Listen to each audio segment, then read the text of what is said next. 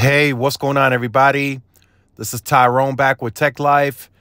And in this video, I have a Verizon network update for you guys. So the site that I had shown you guys a few days ago is now all but completed. I know you still see the wire hanging from it, but they have all three sectors now replaced, and they added the C-band equipment.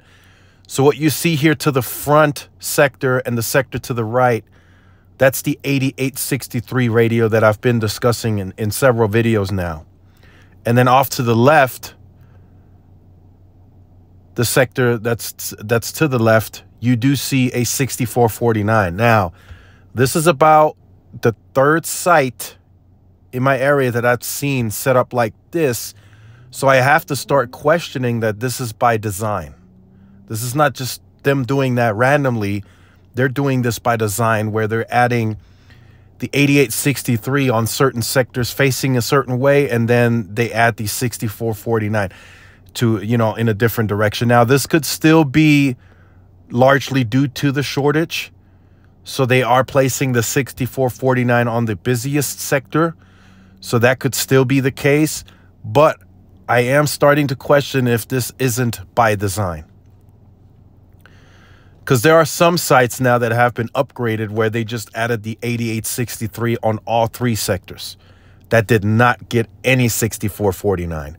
But in this case, and two other sites, they did manage to add at least one 6449 Air from Ericsson. So that's just something that I wanted to bring up in this video that I'm noticing. I will keep you guys in the loop, and I will start asking some questions as to why this may be happening. I still think, I'm about 99% sure it's due to the shortage, that they can't get enough of the 6449s in to do a full-scale deployment on all three sectors.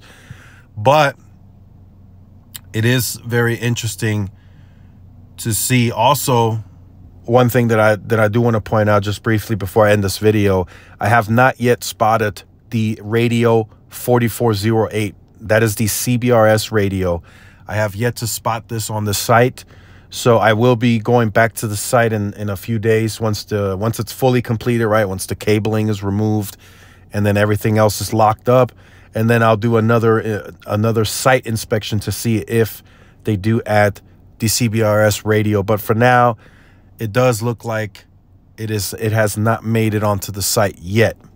So make sure you guys stay tuned to the channel. Make sure you like, share, subscribe for more. Follow my social media outlets. This is Tyrone with Tech Life. See y'all in the next one. Peace.